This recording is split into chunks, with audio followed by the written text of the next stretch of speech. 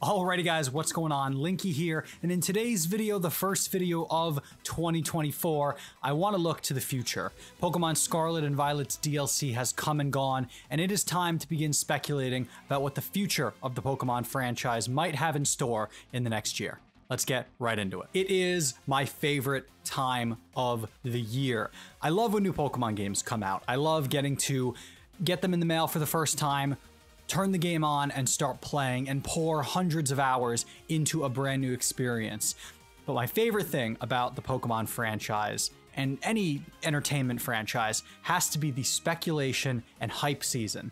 And now that it is 2024 and Scarlet and Violet is behind us, we can begin looking to the future. There is no doubt in my mind that a brand new Pokemon game is coming this year. This is a big year for Nintendo. Everyone essentially assumes that we're getting a brand new Switch at some point this year. We might have Nintendo announcing this officially relatively soon. They could wait until June. They could wait a lot longer. But it seems that most of the industry and fans of Nintendo expect that by the end of this year, we're going to know what is after the Switch. Whether that's a Switch 2, a Super Switch, something to that effect. How will Nintendo iterate on one of their most successful consoles of all time? Pokemon, of course, is a heavy piece to this formula. Nintendo is going to want Pokemon on their brand new system, or at the very least, coming shortly after launch. If Pokemon is giving us a new game this year, there is every chance that around the month that the game comes out, we're going to have a brand new console to play it on. And this is my first prediction of the video. I believe that the Switch 2 is going to be backwards compatible with the Nintendo Switch. You're going to be able to grab Breath of the Wild, Mario Kart 8 Deluxe, Pokemon Scarlet, pop it into your Switch 2 and play it. Do I think there's going to be an up-res of the games? Better resolution, better frame rate? Who's to say? There were rumors when Pokemon Scarlet and Violet came out, based on some information found in the data mine, that Game Freak was potentially developing these titles with better hardware in mind, and something internally with Nintendo's plans changed halfway through the Switch's life cycle. So I can't make a prediction on that, but I do believe that whatever console game we get next on the Switch is going to be announced for the Switch, but will also come out for the Switch 2. I believe that is going to be Game Freak's method of delivery at the end of this console generation. If you go back to the 3DS, if you go back further to the DS, when a new piece of Nintendo hardware came out, Game Freak was always a little bit behind the 8-ball. They were still putting out Nintendo DS games when the 3DS was well into its launch with Pokemon Black and White 2. X and Y came out in 2013 in October, after all. With the Nintendo Switch, we didn't get a brand new generation for a little while after the Switch's launch. It started with Let's Go Pikachu and Let's Go Eevee, and then evolved from there. So I do believe that there's going to be a Pokemon title that works on the new Switch system that we get at the end of this year, but it is going to be due to backwards compatibility.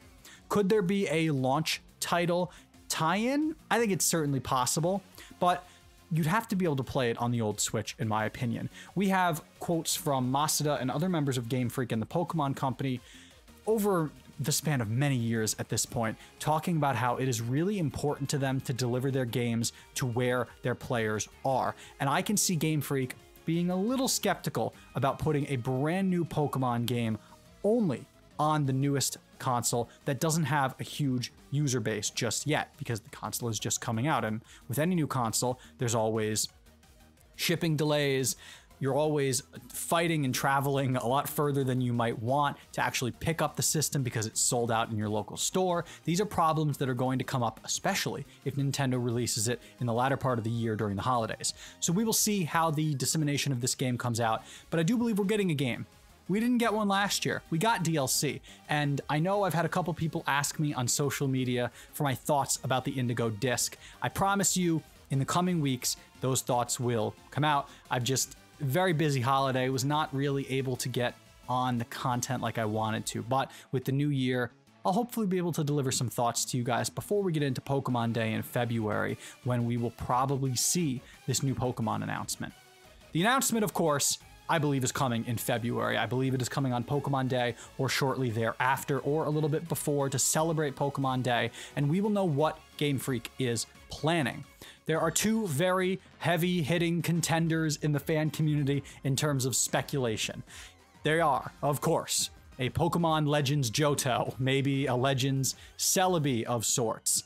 If you're looking at the timeline of game releases, we just got Brilliant Diamond and Shining Pearl with Legends Arceus a couple years ago, so we've revisited the Sinnoh region. Those are remakes, of course, of Diamond Pearl Platinum. In the timeline of the Pokemon world and releases, after those games, we got Heart Gold and Soul Silver, remakes of Generation 2's Gold and Silver, with some elements from Gen 4 added, some elements from Crystal added, to make one of Game Freak's best Pokemon games to date. If you're following a timeline, which Game Freak tends to enjoy doing, we're overdue to see Johto again.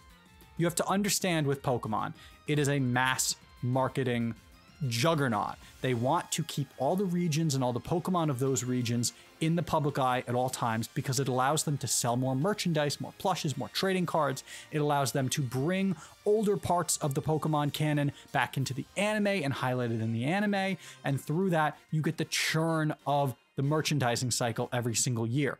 Johto is the oldest region we have not revisited. We revisited Kanto again with Let's Go Pikachu and Eevee, and that came before Gen 4 remakes. That falls in line with the fact that we had Fire Red and Leaf Green come in Generation 3 before Gen 4, after Ruby and Sapphire. The lineup of remakes makes sense. If that happens, would Game Freak entrust ILCA again to develop a more faithful recreation of Pokemon Heart Gold and Soul Silver and do the dual release system again? I certainly think it's possible. I think Game Freak's thinking with ILCA and with Legends Arceus was that they wanted fans to still get that original Pokemon remake experience, but they wanted to develop something else. They wanted to do something new with the remake formula, which is why we got Legends Arceus, and it ended up being wildly successful. So while I do think it's possible that ILCA could remake Heart Gold and Soul Silver for the Switch, I don't think that is a guarantee if we get a Legends Celebi game. I think Game Freak would have more trust in the Legends brand at this point, and if they wanted to do something with it without having to pair it with something else, I think that's something they'd be more comfortable with now that they've seen sales and now that they've seen the reaction from the community to that game. Legends Arceus seems to have the most nostalgia by the community for a recent Pokemon game to this point. More nostalgia than Sword and Shield, more nostalgia than Scarlet and Violet or other recent games. Let's Go Pikachu and Eevee. Legends seems to be the one that people are talking about the most after release, now that we've had, a little bit of time to reflect on its impact to the franchise. And there were, of course, hints both in Legends Arceus and other games that we could be returning to Johto soon. So much of the lore of Legends Arceus was built up in the idea of Sinjoh and where the people in the Sinnoh region, the Hisui region at the time, came from. I've gone over this in previous videos. There's enough hinting there, especially with relationships to some of the characters that you met in the game, to say that they could return to this continent where these regions are based in the future and give us something. Now, before going any further, I just wanted to mention that the vast majority of you guys who are watching these videos and hopefully enjoying them aren't subscribed to the channel. Now, of course, subscribing is free and you can unsubscribe anytime. And if you do subscribe, be sure to turn that notification bell on so you never miss another upload. And check out the Join tab, see if the perks interest you, and if you want to go the extra mile in supporting me, that is also always greatly appreciated. That was where I put my money for years. That was what we were getting next. But since then, it seems like the dominant force in the community, the dominant talking point is Unova, and I can understand why. If you've played Scarlet and Violet's DLC, the Unova connection is incredibly heavy-handed. The Indigo Disc and the terrarium that you explore is so fully realized as a mini Unova, from the Pokemon you meet to the characters you interact with to the music remixes you hear in different battles. It is a Unova remake on a smaller scale, essentially. So I can understand why many members of the community would say, that's what's next. We're returning to Unova. Incredibly obvious. Game Freak is pushing us in this direction. Game Freak is saying, we're going to re-experience Unova. All of the things that many of members of the community are now nostalgic for, we're going to give it to you again. Before we get a new generation of Pokemon, which will be the first new generation on the new Nintendo console, we will harken back to an old generation as a swan song to the Switch and show you Unova again in a brand new way. Perfectly possible. Could Game Freak just be acting incredibly obvious with this? Sure, I think it's possible. But I'm going to take a swing here in this video and say that's not happening. I think the Terrarium for now is our Unova remake. Remixed music, characters with relations to some of the gym leaders in Unova, tons of Unova Pokemon returning, new forms for old Unova mythicals and legendaries, getting to catch some of the older Unova mythicals in the Terrarium for the first time, Meloetta. This is our Unova remake. They're not going to skip the timeline. In 2024, we're going back to the Johto region.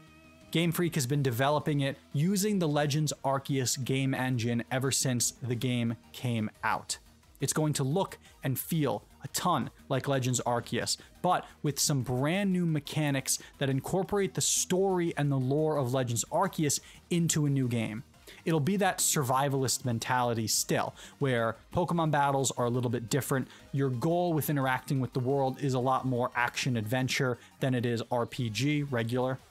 It's going to have that flavor, but they're going to work with some of the innovations that they had in the original game and really turn some of this stuff up to 11. It's going to be a return to Johto, Johto of the past, and we're going to learn more about the lore and history of the region and its connection to the Kanto region and to the Hisui region of the time. We're going to learn more about the Burned Tower and the rumors of Ho-Oh and what it did to the legendary dogs, the legendary beasts of Johto, how the Burned Tower impacted the culture of the Johto region, and we're going to learn a lot more lore about some newer characters and their connection to older fan favorites. I think this is all a smokescreen.